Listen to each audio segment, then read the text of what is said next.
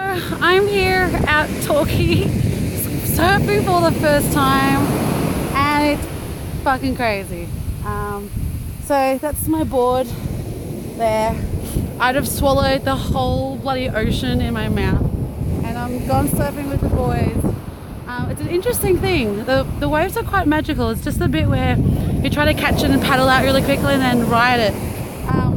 But yeah, it's a really nice day. There was a storm yesterday, so we're trying to catch the storm waves. I'll be honest, I have a fear of drowning.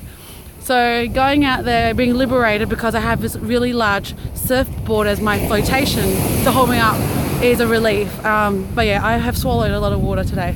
But it is a beautiful day here out in Torquay, going for a surf, and we're going to do this another half an hour and see how we go. And I'm starving.